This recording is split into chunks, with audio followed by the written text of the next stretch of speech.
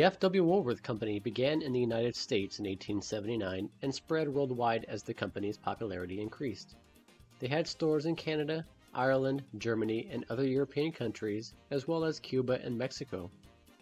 President Robert C. Kirkwood sent T. L. Crump to Mexico in 1954. Crump had been in charge of Woolworth's New York operations and went to Tijuana to start the new division in Mexico. The first store in Mexico opened in April 1956 in Mexico City. This location remains open today. To first supply the Mexican stores, products from the United States were imported, but by the next decade, nearly 98% of every item sold was supplied by Mexican suppliers.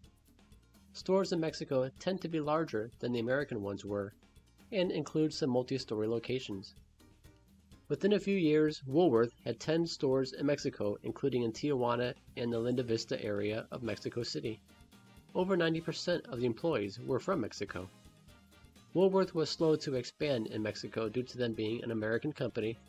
Mexico's foreign investment law, which began in 1973, prevented mass expansion. But by 1979, there were now 24 Woolworth locations in Mexico.